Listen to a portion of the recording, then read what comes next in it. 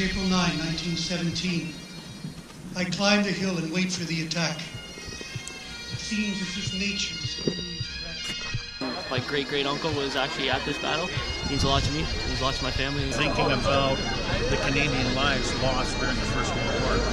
I have three family members who served in World War I. One who was killed at Passchendaele. We commemorate all those and, of course, all the men that fought for us here today. It's a very honorable moment to be able to see what their sacrifices actually meant. Like it's pock marks all over the field, covered where all these like explosions were, and you think like how many people died in that one. It brought the whole country together.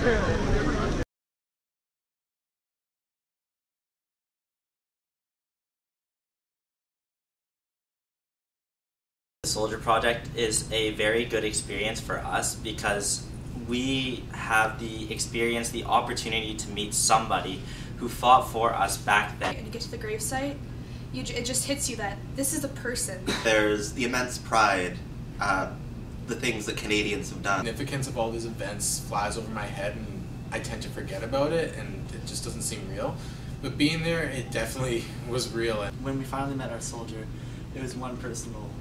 And there's the sadness that they have gone and died, people barely older than I am, as I go and walk around looking at their graves.